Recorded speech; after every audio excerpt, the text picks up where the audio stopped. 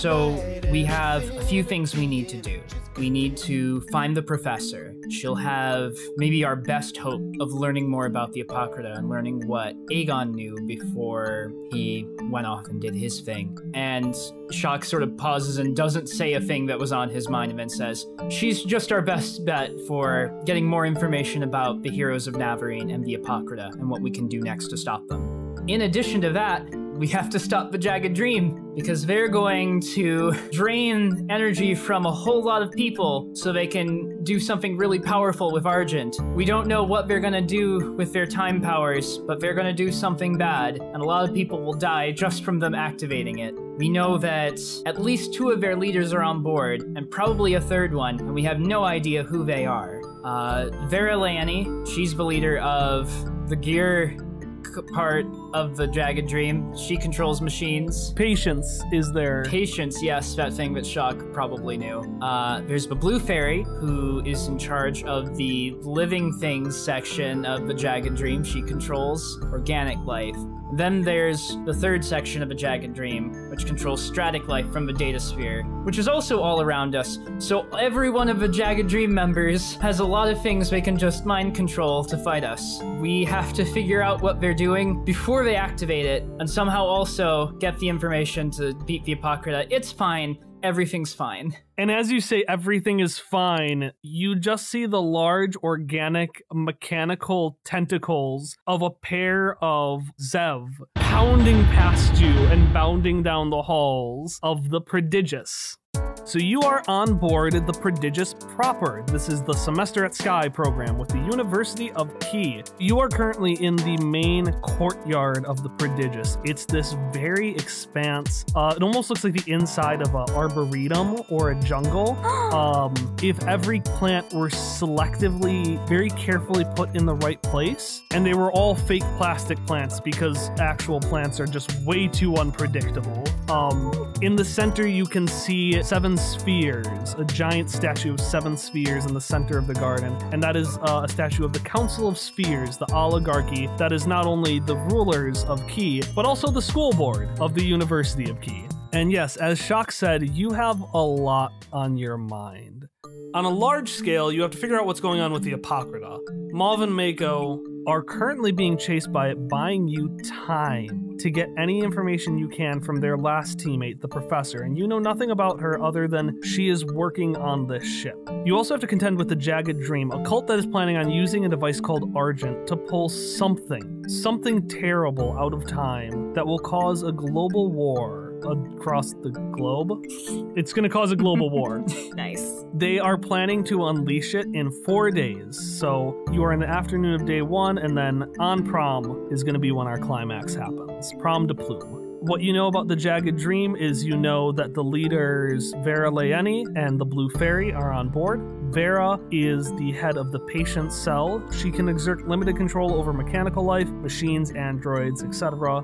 The Blue Fairy can exert limited control over organic life, so that's things like the bugs that she has as wings she can fly on. And then you have the mysterious Ezra, who can control life from the data sphere itself, called stratic life. Which, since you're on a ship that automates everything, literally everything from like the primary functions to the like timers in the kitchens, uses the data sphere for that, is just fucking everywhere. So you gotta find the Professor, you gotta figure out who Ezra is hiding undercover as, and you gotta find Argent, and you got 4 days to do it. Great. So what are those days going to be like? Because so far, all of our arcs have taken place over the course of 1 day. And since our last arc was 15 episodes long, and we have 4 days, we cannot have a 60-episode arc. I mean, you set this up for yourself, Kyle. I did. So every day is going to be split up into a morning segment, which is anything before noon, and an afternoon segment, which is anything after noon. So for example, today we only have the afternoon segment. During the morning, you're going to go to the class dictated by your school ID. There you'll be able to learn more about a topic based on, you know, your education. You can maybe focus on getting a skill. You can further bonds with an NPC, and you can just do good old in-classroom investigating. In the afternoon, you'll be free to go wherever you want on the Prodigious. There are a series of pre-existing rooms, and then there are also a lot of question marks on the map. which are just places where you can be like, hey, is there a Starbucks on the first floor? Because I want there to be a Starbucks on first deck. So you'll get to choose that. And for anyone listening, I will put that map in the show notes. Not only includes all the location, it includes all of the suspects for who Ezra might be so far. Each round, you'll get to do one thing. Every PC will. You can bring other PCs and NPCs with you. So like if Shock and Misha do a thing, Misha will still have a turn to do a thing. And then it's just kind of assumed that outside of that time, you'll meet up for meals and share information and such. And then there are certain events that if you don't take care of them yourselves, they will automatically happen just after one of the morning or afternoon turns. For example, yeah, like Danganronpa cutscenes. yeah, like you have to see the professor. You just have to, or the story doesn't work. So like, if you don't, you can search for her, but you'll find her otherwise. Maybe not the most opportune time, but it'll happen. There are also opportunities, or are trademarked named Hopportunities. Yeah. There are Hopportunities, which are going to be time-sensitive events you can attend. For example, every afternoon session, there will be a prom-specific event you can do in order to try to appeal to multiple individuals and maybe make your ascent to the prom oligarchy. So for example, during this first afternoon session, there are 2 time-sensitive opportunities you can take. As you look around you, you can see this poster, and it has words on it, but there's also just like a million stamps of like authorizations, and yes, we had the permit to do this, we can put this in the right space, and it is for toe drop, or football for a knees. Next to it, you can see a crudely made poster. It looks handmade in like crayon or marker for the Great Vespari show, which is tonight in the band room. On your turns, you can do whatever, but you can also, if you want to, attend toe drop, which is football for a knees, or you can see what the Great Vespari, air quotes, and his assistant, the Blue Fairy, not air quotes because that's a pretty accurate representation of what she is, you can see what they've been up to. All right, so let's have our first afternoon session. Afternoon, day 1. So Shock will see that poster for the Great Vespari, and we get the eye zoom blocks, like like the bars would zoom in on his eyes, and he's just like, Misha Jarvis, I think we should go to the show. We need to keep an eye on the Blue Fairy, and also Vespari, because I'm not sure we can trust him either. You know, out of character, I was thinking the same thing, so I'm glad that we are literally mind connected. In response to what Shock said, Misha will say, oh, I was thinking the same thing, actually, Shock. I do not trust Vespari or the Blue Fairy, and I think that it is on our best interest to keep a close eye on them and make sure that they are not doing anything out of order during their show. And Misha is gonna try and make like air quotes, but instead of making the air quotes, they are gonna do the whole hand. I love them. So pure. And I guess let's just figure out what Ellie and Hop are doing, and then we'll do all the scenes. So Ellie, what is your plan of attack? All right. Can I safely let the children, not the Shock and Misha children, are they gonna go off and do their own thing? Yeah, you'll see Zoe, Everett, Jesse walking off, and then Cubo rolling behind them. Okay. Just checking. I don't want to abandon my babies. The NPCs will be fine, probably. What? I kind of want to try to look for the professor, or maybe just hide in the deepest, darkest corner and pretend I'm not on a boat in the sky. Okay, and then Hop, what will you be doing? Hopper, ever since Roletia, has just been really hankering for some alone time. But the spiders came right after they left, and then the Mav and Mako thing happened, and then they had the trip in the Ladybug 2 key in like really close quarters, so he just hasn't gotten the chance to like disappear for a while. He just wants to find like an abandoned classroom or somewhere that is clearly not going to be used in the space of the next few hours. Okay. He was gonna read, but our books are in the cloud now, so he can't. In that case, let's get started. Well, the word got around, he put all others to shame, man. Found the Zev and figured out a way to make them pay, man. Told the council they gave him unprecedented fame. Said the world's gonna know your name. What's your name, man? I'm the guy who found the Zev. It's me, I'm the guy who found the Zev. And one day I'll become the Amber Pope. But in a while, yes, in a while. So you're sitting in to the show I made a mistake. Calival. The story of High Father Calival. This is a student performance occurring before the Great Vespari is going on. You're sitting in here, this band room, and you're seeing all these students sing it very off-key, the story of this guy as they try to rap, but they mostly just say words in rhythm. You hear the story of this guy, High Father Calival, who is the one who originally found the Zev in Zev Garden and brought them to the Council of Spheres, and his ascendants as he tamed these creatures and he brought them in and kind of made them the defensive face of the city of Key. And like, he just acts like he's the coolest, and you're just like, wow, he's so cool. And it's just a little weird. At one point, actually, you see this person with pressed silver hair and a sweater vest lean over to Misha, and they say, I really like this show. I really preferred they would have left in the deleted song that they had where they were discussing about just how horrifically they were treating the Zev. It's really a whole lot of nuance that's being missed here. Oh, salutations, sudden. Just clarification: is it a person or is it a what is? They are a person, and you can use he or they pronouns for them. Either one works. Okay. Salutations, unidentified person to my right. It seems like you know quite a bit of this show. My nomenclature is Misha Jarvis, and I would be pleased to hear more about your thoughts on it. Of course. My name is Adrian with the apostrophe. It is a pleasure to meet you, Misha Jarvis. Pleasure to meet you, Adrian, with the apostrophe. I am just very fascinated by the tales of villains and how heroically they can be treated. I think it's just a fascinating thing, don't you think? Oh, you like stories about villains? I think they're much more colorful, yes. Huh. That is very interesting. I do not see a lot of color in this specific performance, but I will keep that in mind. Well, they don't know how to show it, but, you know, maybe next year they'll let me be part of the show. What a salty theater kid. And Adrian, with an apostrophe, leans back in their chair. And, yeah, you keep watching the show. What do you think of Calival? Out of character, I hate it. I hate you.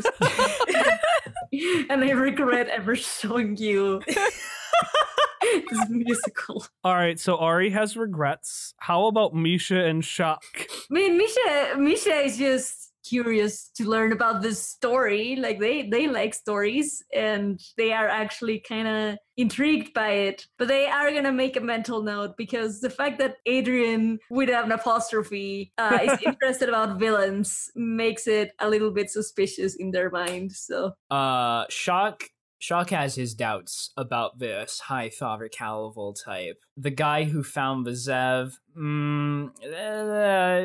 it seems like the Zev didn't really need to be found. Shock doesn't quite understand all of the nuance behind systems of oppression and domestication, but like it feels weird to him that these animals were turned into an army. And so the play continues, and finally it ends, and you hear lots of applause. And Adrian just stands up and just like gives a very like, you know, the like threatening villain clap where it's like very loud but very slow, where it's like.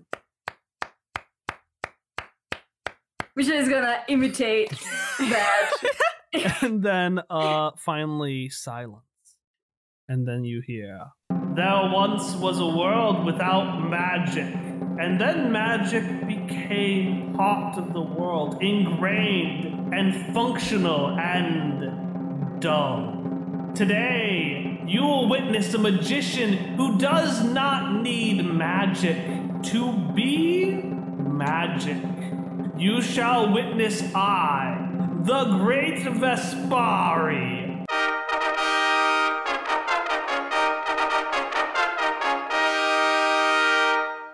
And suddenly, like, you just see a little tiny smoke bomb, and you see the Great Vespari in his cape pop onto the stage, not wearing his Plague Doctor mask. Instead, you just see his waxy, stretched face, and it's in this terrible grimace and smile. And he's like, "It is I, the Great Vespari, and today I shall show you wonders that you will not need to wonder from whence they came. And I will be bringing alongside me my wonderful assistant." I said my wonderful assistant. Oh no. I said 1 second, please. And he quickly walks backstage and starts rummaging around. Misha will reach. Oh, sorry, you go first. Misha will reach to Shock in their mental link capacity and say, "I believe that this show seems to be starting it out worse than the last time we saw it.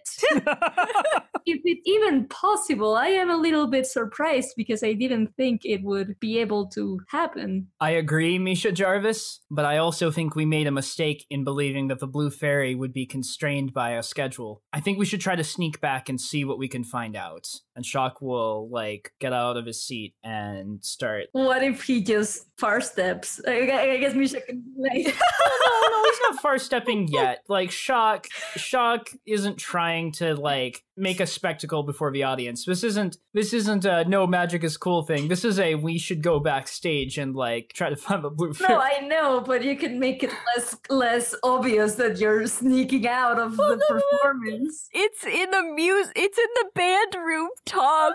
You're just standing up in front of everybody and waddling sideways through the chairs. Well, like, I'm acting like... People will notice that you're leaving. Yeah, I'm acting like I'm leaving because the show is bad. This is a reasonable plan. Just loudly be like, "I need to go to the bathroom." I think for added realism, Shock needs to do some sort of, this show is... Come up with some sort of bullshit reason why the show is bad and you're leaving. I guess Misha can even reach and be like, "I agree with you, but I think that leaving like that might be a little bit obvious, especially if there are other people that might be watching us. I think we should have a better excuse to leave this show." Well, Shock has been put on the spot because I feel like Far Step will be significantly more flashy, and my only other idea was like just calling out Vespari as a distraction, but he's also off the stage now, so. Also, I imagine Shock is like, he's like half up, like you're starting to get up, your hands are on the back of your seat, and then Misha just says, "I don't know if this is the best idea," and you're just like, do I awkwardly sit back down? Do I keep moving? What do I do now? Shock freezes in that mid stand-up. "Oh, you can keep going. If this makes it more suspicious, I think I should have spoken earlier." It's fine! And his voice cracks through the mental link. And then Shock will just announce to the people standing nearby, "This show is, as I have heard them say, among the youths of the beyond, not especially good." And then we'll just walk out as if it was the most natural thing in the world. You turn to walk around. Who do you want to give your GM intrusion point to? Gonna give it to Misha Jarvis because we are committed to getting through this. You turn around and you feel what feels like a dozen fingers pressing on your shoulder.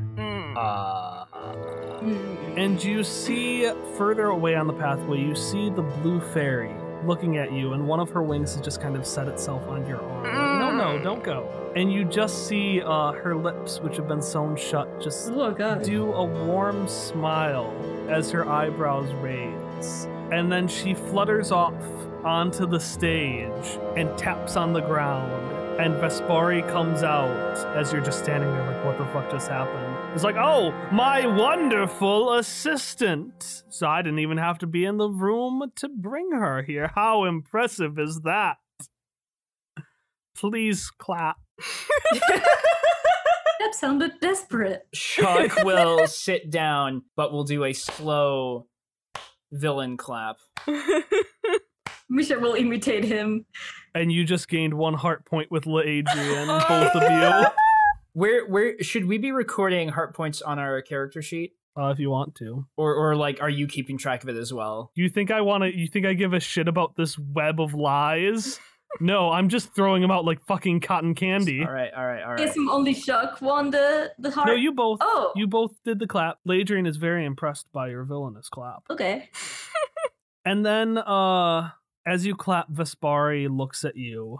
All right, let us continue the show. And Vespari continues the show, frozen by your icy cold gaze. And it is not a good performance. Like, this already wasn't the crowd for this kind of fake magic. And also in Key, everybody has a role. So somebody who's not a nano trying to do esoteries is not filling their role. Why is he on this ship is the question running through everybody's mind. Why is he here? And I certainly assure you, Vespari seems to be thinking the same thing as he stumbles through a terrible performance. Misha at this point will be like to Shock. Well, I believe that we cannot be as subtle anymore, but I am a little bit pleased that he is not getting the respect that he gained in Ruletia, because he does not deserve it.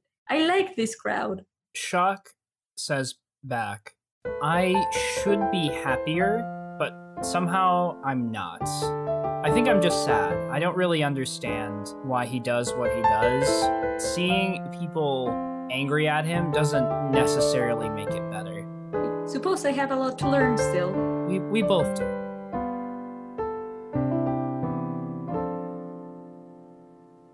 All right, Ellie, you're sick as shit. You just feel terrible. Ellie is full of sheer horror at the situation that she's in. And as soon as Zoe is out of sight, she just kind of melts a little bit. All right, and then when you regain your bearings, where are you going in the prodigious? Did they give us any information about where the professor might be? Because there's no classes going on. There is a teacher's lounge on the top floor. There are 5 main areas of the prodigious. Well, 6. There's the gondola where we started. There's the courtyard. But in addition to the main floor, there are 3 decks. Now, most people would be like, oh, first year, second year, third year, right? That's how we're going to organize our years. And the longer you've been at the school is your number of years. So, like, if I've been here 1 year, you're a first year. If it's your second year, you're a second year. The prodigious recognizes that no. Seniors rule the school. So they don't rank their decks by year. They rank by superiority. So on the bottom, you have the 3rd deck. That's like the 3rd class. These are oftentimes the freshmen and maybe some of the students who aren't liked or favored as much. Second years will be on the 2nd deck. And then the seniors, or the most favorable students, and the teachers are on the 1st deck. And 3rd deck, it's like the Titanic. 3rd deck is on the bottom, then you have the main floor, then you have 2nd deck, and then 1st deck is at the top. And that's where the teacher's lounge is, if you want to go there. Yeah, I'd like to make my way up to the teacher's lounge on slightly shaky legs. So you slowly make your way up the steps, and I need you to roll to see how well you make it up the, there are, like, slanted walkways and elevators, but I'm assuming you take the stairs. Elevators. I'm going to take the stairs. I'm gonna try it.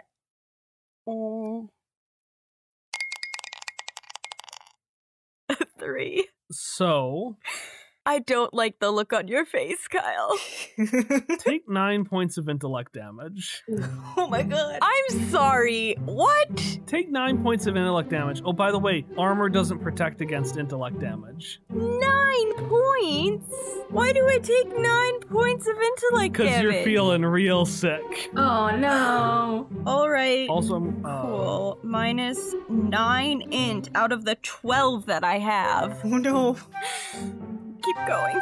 Alright, so describe this terrible, horrific ascent up the stairs, and how Ellie feels when she realizes halfway up that if she needs to get to dinner, she's gonna have to go all the way down again. Ellie is feeling okay confidence-wise the first couple steps, but by the time she reaches, like, the 5th, that's when it starts to just...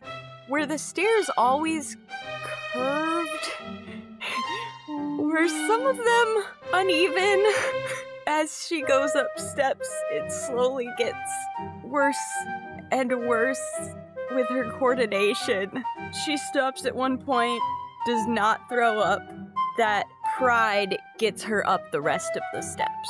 Nice. And at one point when Ellie just is buckling over, you swear you can hear a coarse voice go, and when you look up, you can see one of the security cameras, if you look up, just looks away from you as soon as you look up towards it. Shut up, Virgule. And so you make your way up, you make your way to the teacher's lounge, and you see this top floor, it's like sci-fi, it's like chic, it's chrome, it's, everything is like reflecting, and like, you look up and you swear you can see the stars, even though it's just a cheap imitation, because like, there's boat there. But everything kind of spins a little more, and she just like squints at the shiny. And you make your way to this door, I guess. It's just part of the wall, but there's a little sign that says Teacher's Lounge, and there's a place for an ID badge.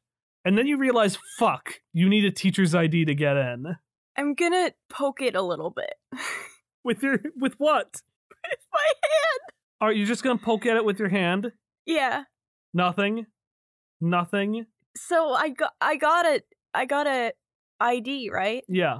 I want to take it out and put it in on the scan whatever. All right, you go and you move your ID, and very dramatically it slowly goes towards the panel and it hits it, and we hear a as the door goes up. But then we also hear some very loud bagpipe music as this just angry man with a massive beard barrels into you and keeps walking. So you don't know if it was your ID or him, but if you want, you can enter in through the door. I like to think that because he hit into me, I just kind of fall over and lay face down halfway through the door for a second. And drag myself up and enter the teacher's lounge. And as you walk in, you feel this woman put her hand on your back, and she says, "Oh, are you all right?" I'm on a boat. Yes, you're on a boat. Is that code or something? No, everything just sucks when I'm on a boat. And I'm gonna turn to look at her. You turn over and you see this woman with orange hair, freckles, and acne. She's wearing a large, heavy trench coat, and she looks a lot like the professor in the image you had seen if she was maybe 20 years younger. Anyway, I'm Ellie. Oh, hi, Ellie. My name is... let's get you seated first. And she turns over, she's like, hey, Miss Farah, could you pull up a seat for her? And you hear just the scraping of a metal chair as Vera takes whatever her Doomfist hand is and just like indents into it. And she just gently moves a folding chair over for you to sit down on, not letting go of the chair. And the woman says, Miss Vera is new too, so no. we're all kind of new to our situation right now. I'm gonna meet Vera's eyes. Vera's gonna meet yours, and then she's gonna remember the time you rather stripped naked in front of everybody than just fucking be polite. You can see her try to like control her anger so she just doesn't doomfist on you. I would like to take my chair off my back and set it down next to the chair she pulled up and sit in it. And Vera will just unclench the chair, which you can see has indents in it, and she just sets it back. And the orange-haired woman says, "Oh, that's a great idea. I didn't think about that. Yeah, that's a great chair. You have a chair. She has a chair. That's Vera, and that's Ellie. And yup. I'm sorry, I'm not good at introducing people. I'm. Well, maybe you could introduce yourself to me. Oh." Right, but I've already introduced myself to... Oh, right, I just introduced myself to her. Sorry. I'm Professor Myra Frank Manning the Fourth. A fun fact, I'm actually the first person in my family named Myra. My dad just didn't understand how name works. I don't know why I always introduce that like it's a fun fact. Anyways, I teach dungeon delving here. And then Vera teaches... What was it that you taught again? Yeah. Vera? What do you teach, Vera?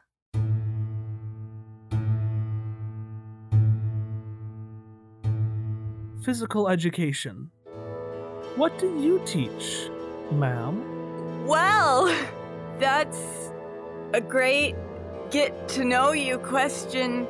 Hey, I'm feeling really, I'm on a boat. Can someone get me water, please? And Myra looks at you and she's like, oh, yes, I guess I can get you water. And she scurries off to get some.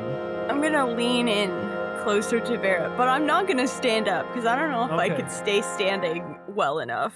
I'm watching you, Vera. I know why you're here. And she leans into you. Miss Badge, it's flattering to know that you're so concerned with watching me, but you might want to catch your legs before you do.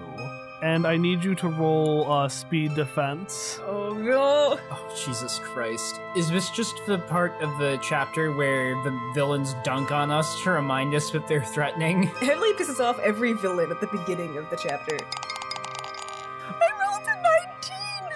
She goes to move the chair, and it just doesn't budge. I want to plant my foot next to, if she was trying to move the chair, where her foot is. Miss Leanne, I seem to remember our last encounter ending with a clear winner. And I seem to remember that winner being me. You got hit in the face with a chair. She's gonna stare at you for a second and stand up. And she's gonna set her hand on the other folding chair. Miss Badge, you know the purpose of our organization. Violence and struggle enacts change and enacts growth. And if all you have to throw at me this time is more chairs, I'm afraid to let you know that while my capacity for growth is infinite, and she just crushes the folding chair in her hand, your chairs are not.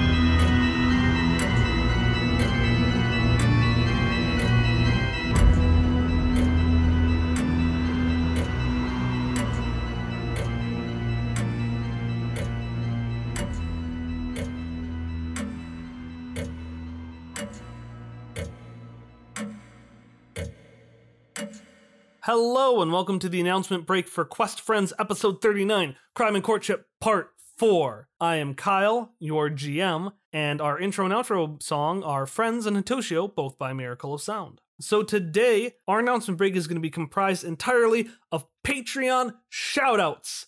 If you subscribe to our Patreon on patreon.com/questfriends, if you subscribe at the $5 level or above, you get, among a bunch of other cool things, such as monthly short stories, gameplay clips, and HD wallpapers, you get a one-time shoutout from a non-player character of your choice. So we have 2 Patreon shoutouts for me to do today.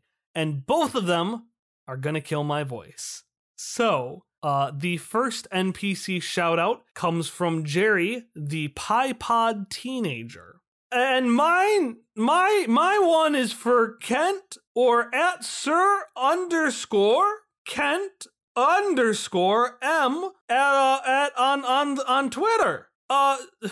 Sir, this person won't leave and keep saying something about a party on or something like that. At least he paid full price for his pie pod, though. All right, is that the line? Did I do it good? He's still here. He's still listening. I'm just gonna go and back, okay? All right, so that was our first shout out. Thank you so much, Kent, for subscribing, and thank you for picking Jerry, the Pie Pod teen, whose voice I only did once, and so I have no idea if it's accurate. Even though he rarely appears and he doesn't want to be there, I still love him. And Jerry the Pie Pod teen will certainly come back.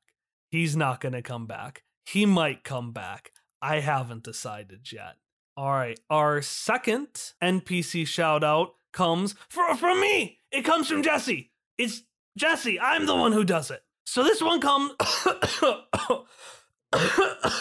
All right, so this one goes for Lee Cope. And Lee said, Lee said it would mean a lot to me, not to them, not to me, not to Jesse. It would mean a lot to Lee if I just wished them good luck. Well, good luck, Lee. Oh, so it looks like Lee has things like conventions and job applications and could have used a little more luck. Well, I don't mean to disagree, but I don't think you need any luck at all. 'Cause you're great, and I think you're gonna do a fantastic job. But good luck all the same. You've got my support and Everett's support. Ugh. He doesn't want to say it out loud, but he wishes you good luck too. All right, thanks so much, Lee. And again, thanks so much, Kent, for subscribing at a $5 level or above on Patreon. Again, that's patreon.com/questfriends. That's all I've got for you today. These past few episodes have been a bit late because my sister had the audacity to get married, but now that that's over with, we'll hopefully be getting on a pretty regular schedule. So expect our next episode, Crime and Courtship Part 5, sometime the week of Monday, June 24th. I will see you then.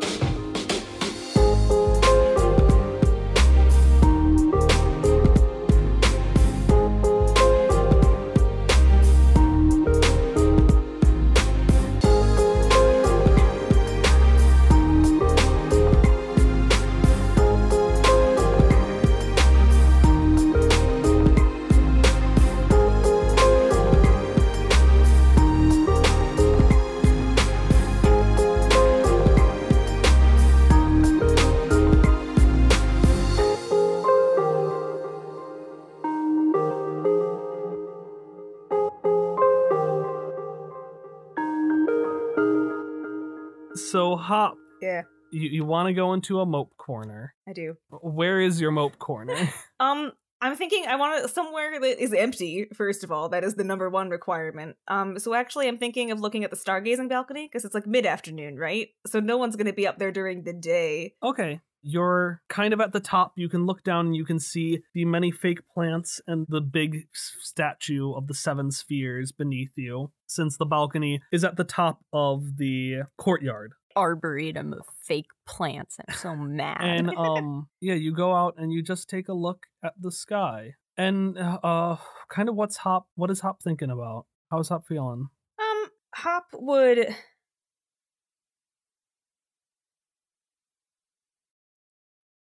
just kind of like lean against the wall and look up at the sky and then slowly slide down until he's on the floor leaning against the wall. And he was going to read his Jameson Hopper book, maybe, to see if anything could be saved from that, but it is currently in the cloud. So he only has the Lorraine letter. No. So he pulls that sucker out, I guess. No. Don't do it. Don't do it, Hopper. Hopper, Making in-character choices is the bane of my existence, but he pulls out the letter. And it's not even that he's reading it, really. He's just staring at it and remembering it. And he's just thinking about how, like, he really fudged this one up. The best thing that ever happened to him, he lost it. And it was explicitly his fault because he never deserved her in the first place. So where does that leave him? Just as Simon and Simon. I want you to roll a perception check. No. Oh, a 16. Whoop, whoop. Yay. Hop, you look at the stars, and for a second, you can feel what feels like mist around you, like some warm, and you can like hear this flowing air. And if you look out at the stars, you can see what looks for just a split second like the sun. And then when you do a double take, it's gone. Hopperscotch is alone. Night! Day 1! Shock and Misha are not alone, though. You have just left your performance. Adrian is very impressed with you, and you can hear Virgule say, Alright, time for dinner! Get your food in your traps! and so everyone's making their way to dinner, where you'll see your companions again, but you have the opportunity to do one thing before then. So what are you going to do? Okay, since we're leaving, Misha will say, later with an apostrophe. I have found your comments on plays and villains deeply interesting, and I think that we should talk more in the future. I would like to learn more in your company, if you're fine with this. Yes, that sounds very interesting. You and your company are quite colorful, and I just don't know. There's just something about you that feels like we're just operating on the same level. Oh, yeah. And suddenly Misha can, and suddenly we, as a cosmic audience, remembers that Misha in Roulettia got the ability to automatically impress members of the upper class, members of the 1% who are not familiar with them. Okay, I guess I'm still wearing. No, you aren't wearing the mask. You just automatically exude that. You just got that natural ability. Oh, I didn't know I had that internalized. That's legit. How's Shock feeling about that? Oh, also, you have 2 hearts with LaAdrian now, but just Misha. Since Misha asked LaAdrian to go out sometime. Shock isn't the jealous type. Shock is fine with this. Like, I do want Misha to have a mental link with Shock after that, and basically you say, as much as I do enjoy your company, and I truly do, I am not being deceitful, I do think that we will be able to learn more sometimes by exploring by ourselves. But luckily we have this link and we can still keep communicated on what we find. I look forward to exploring this place separately, but also together with you. Yes, that would be most delightful. And then Misha's going to be, I suppose related to being together, even if we're separated. I had the chance at the store to buy something that I think you might enjoy, so I would like to give this gift to you. And then Misha would give the skipping stone to Shock, which is just a stone that skips even if it's not in like a water thing. And they're going to say, I got this because I remember you talking about how you liked looking at the ocean back at your place, and I have yet to experience this, but I believe it is a human custom to throw stones sometimes and see them skip in the water. And, well, I know there's no water here, but maybe if you throw it sometimes and watch him skip, it can remind you of home. Oh, fucking heart up. Heart up. You swooned this wizard boy. Like, when you first bought that, I was like, yeah, that'd be a good gift for Shock. Shock would enjoy the novelty of this thing. But then it's like, oh, I remembered that story you told about looking out over the ocean. I was like, oh my god. Oh. I done good. But I guess Misha, one thing I want to include is that Misha, when they're heading to dinner, will be like, I do not really need to eat, but I enjoy just recounting stories with my friends, so I will go to this dinner and watch you eat. And watch you eat? I had a feeling that was coming. This cafeteria is a scramble. Where every other place is very finely put and everyone is supposed to be in their proper place. The second food gets on the table, the societal structure breaks down and everyone just kind of runs to get the best food they can. And somehow, like, people are, like, elbowing each other and, like, shifting in, and, like, you see the, like, Zev are just shrugging their shoulders, like, yeah, well, this is how it works. So you basically have to get through a brawl to get to your food. But you're able to find and sit down at a table next to each other. And then all 4 of you are able to reconvene and sit down at a table together. And normally, we'll just automatically go through this thing. We'll assume, you know, breakfast, lunch, dinner, you all go and get it together, and you kind of, like, reconvene and talk about your stuff. But I just figured, you know, since this is going to be the first time in this grimy cafeteria, just what's it like? What are you eating? Nothing. Like, how do you kind of talk about your adventures? Is this how you're getting around not knowing what food the cafeteria was gonna have? Do you want it to just serve chicken wings each night? Chicken wings. Because it can just be chicken wings. I mean, it can be a pretty tacky ship. Like, there's some cafeterias that just have like 3 things all the time. All right, it has these 3 things, which I better edit this episode before we have the next thing. For dinner, it has chicken wings, it has putza on the Ritz, and then it has salat. Slot. Make your own salat. What about, do they serve smashed potatoes? They do serve smashed potatoes. Potatoes, damn it. Wrong, Kyle. They do serve what the fuck were they? Smashed potatoes. They do serve smashed potatoes. Yes. But you're gonna have to rush to get to it. I will. Shock just far steps on top of the smashed potato. Actually, yeah, I'll just far step to the front of the line for that. Okay, Shock is far stepped and he has his smashed potatoes. What is everyone else having?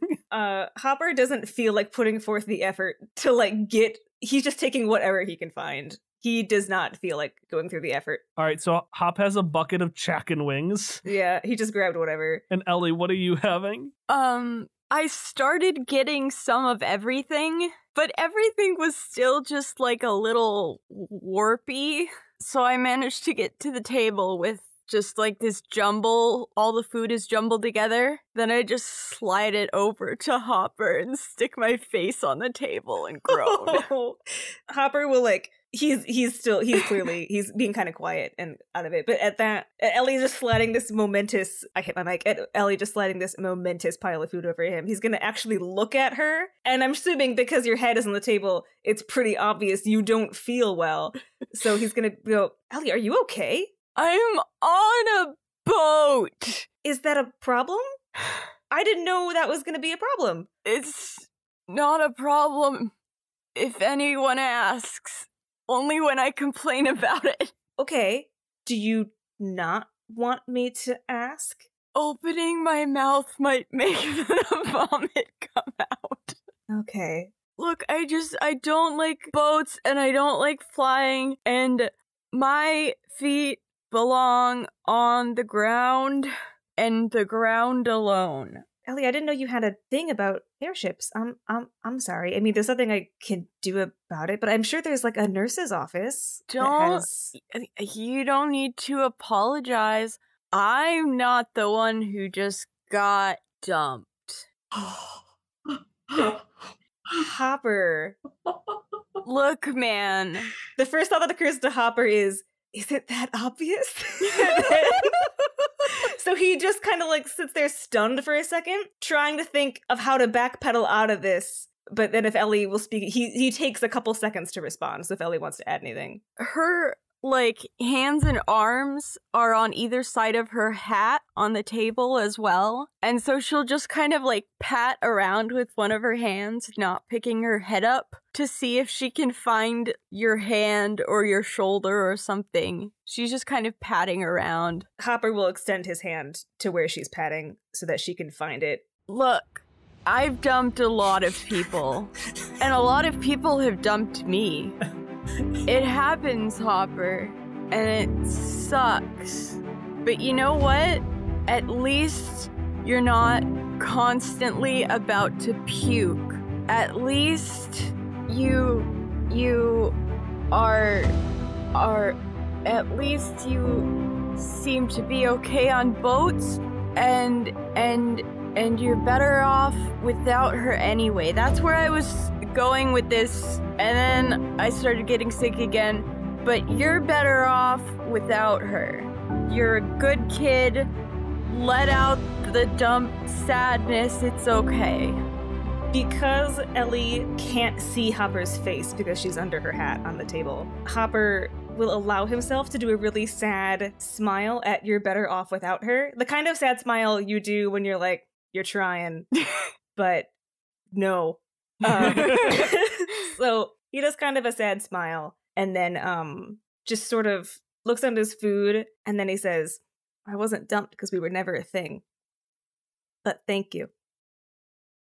And so you eat in silence for a while. Eventually, I'd imagine you start talking a little bit about what you saw, what's going on with clues, figuring out Ezra, all that kind of stuff, right? Mm-hmm. And then you have dinner and you hear Virgule. Okay, it's time for sleep. Sleep time. Go to bed.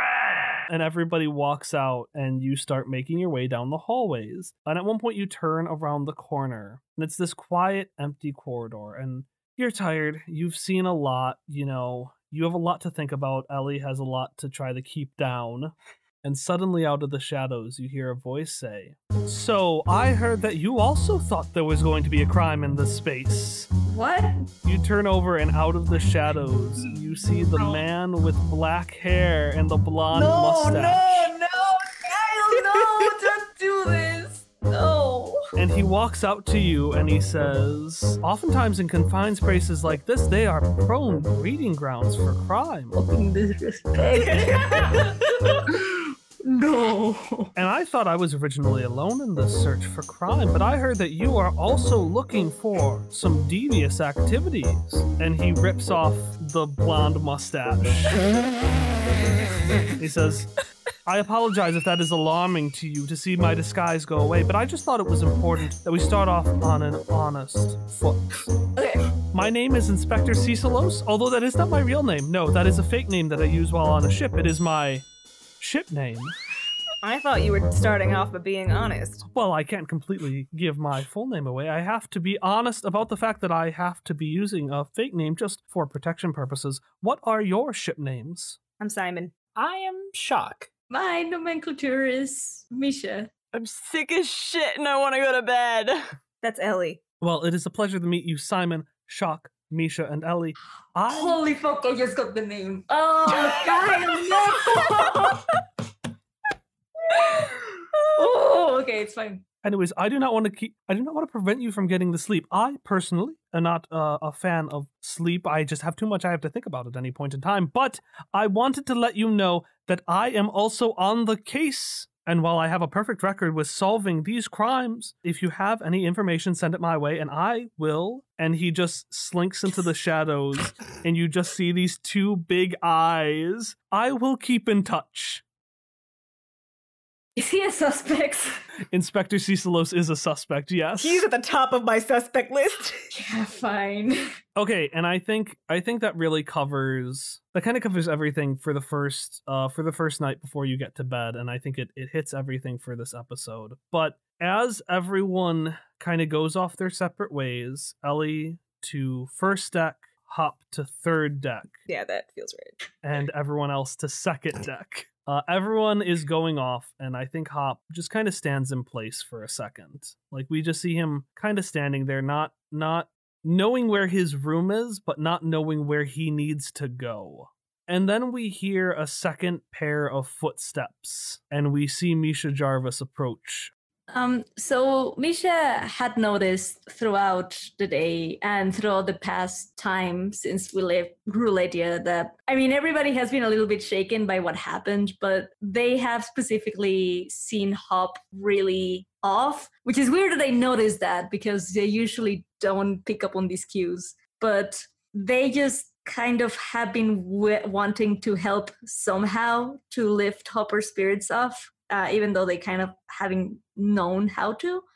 And as they kind of glanced at him during this dinner with Ellie, they kind of decided this might be a good time to give him something they have planned to. And so they're going to approach Hop and say, Simon Scotch, would you have a moment? Yeah, what's up?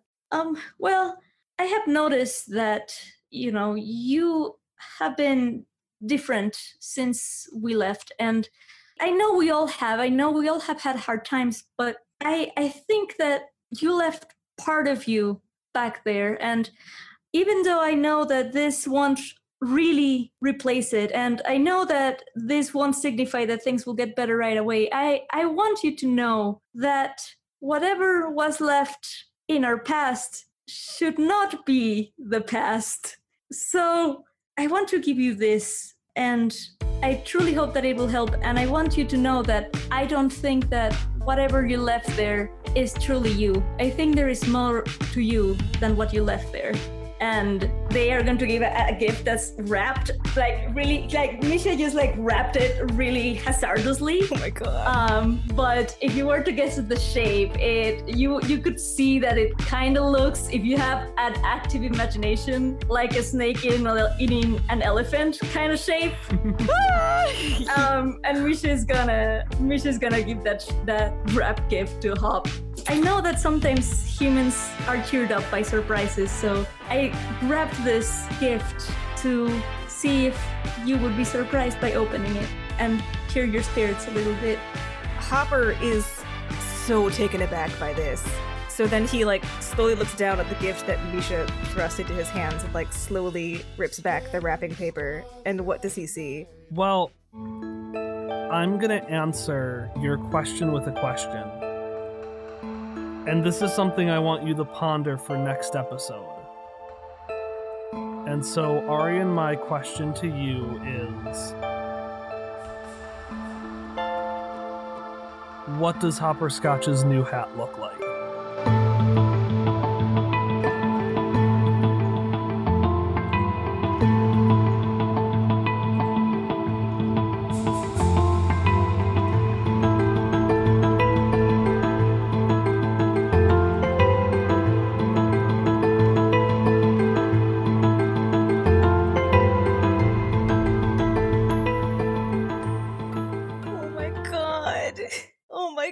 He got a new hat. He needed it. I did. I kind of tried to hint, like, you left something there. Oh my god, I didn't even think about my hat, though. I really like the snake and the, like, elephant thing. I know, it's a little prince. It's so good. It's from the Little Prince. It was.